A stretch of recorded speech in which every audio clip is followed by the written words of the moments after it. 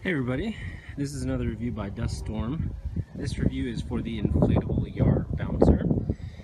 I'm using my cell phone to record today, so I apologize if it's shaky or anything. Anyway, I've got it set up here.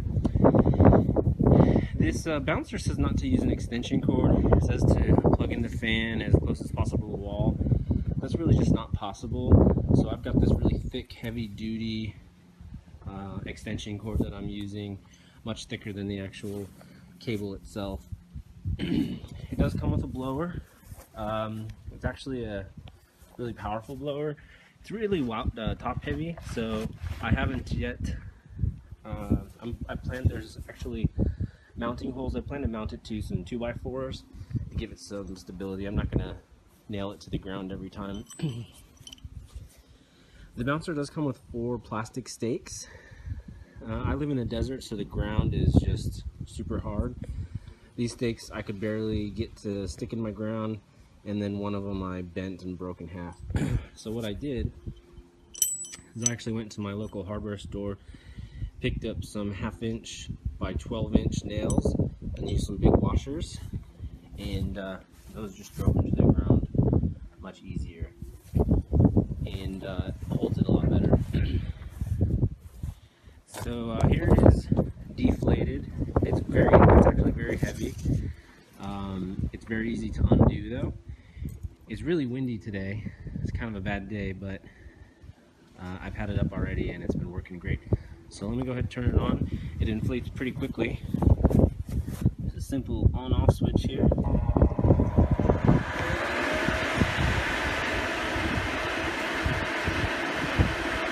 The fan is actually pretty quiet.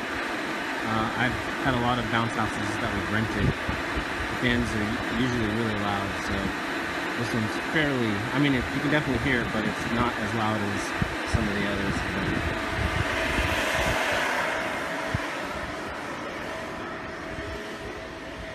You don't have to do anything.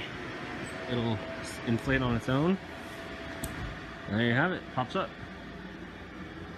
So there is a piece that can come out in the front, and then the side.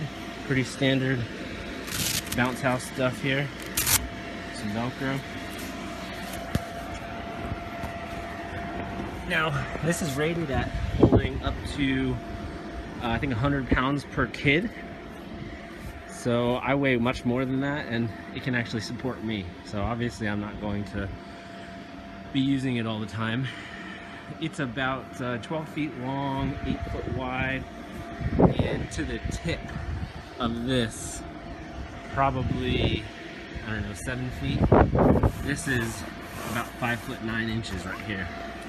So I'd say from the bottom to the top where your kid jumps, probably about 4 feet. So if you've got really tall kids, they're going to be bouncing over the top. There's no top on it, so it's open. It deflates really quickly. You can just turn it off.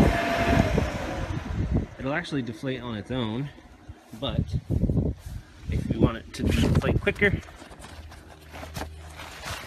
you just undo that and it pops down. It pretty much folds itself. You need a little bit, you can tuck that in so it folds in.